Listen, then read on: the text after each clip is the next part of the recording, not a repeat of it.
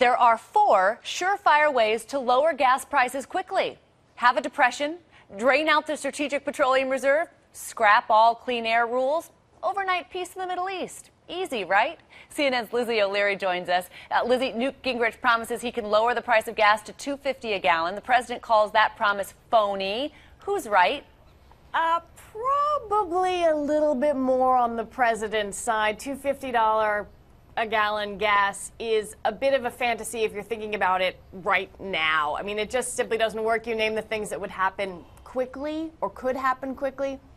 They don't really work. You could lower gas prices eventually by increasing the oil supply. You certainly hear Republicans call for that, but it wouldn't do anything in the short term. This is way too big an oil market, and as you know, the bulk of what makes up the price of gas is the price of oil. Oh, and it's all a lot of trade-offs, too. I mean, certainly you don't want a depression, so you can have $2.50 gas, right? Exactly. I want to look at this. Gallup polled consumers and found the price at which they significantly changed their behavior is $5.35 a gallon.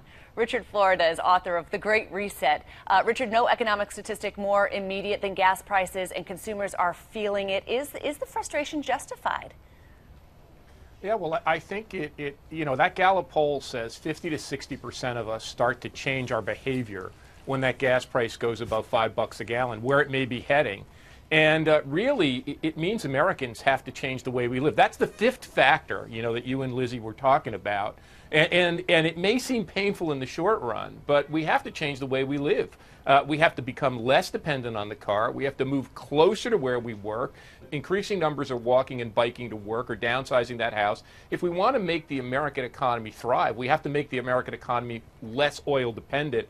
And that means the most important thing the president can do and we can do is change the way we live. There's how gas prices change your behavior and how you change the way you live. And then there's how gas prices change your vote. Lizzie, the president's approval rating has dropped in the past month as gas prices have risen. A CBS New York Times poll shows that among people who make $75,000 or more, the president's approval rating was unchanged.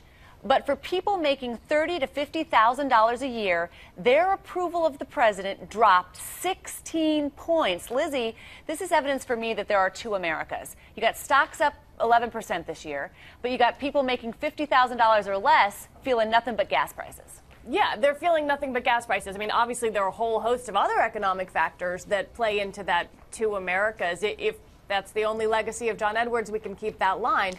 But yes, absolutely.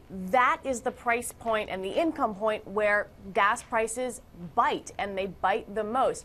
One thing that's probably important to remember is that even if you have a 401k or a retirement account, most people actually have some sort of oil-related or gas-related something in there, even if they don't realize it. And so while, yes, it hurts at the pump, yes, you hurt it, you feel it immediately, you might actually be sort of lining your own pocket on the other side.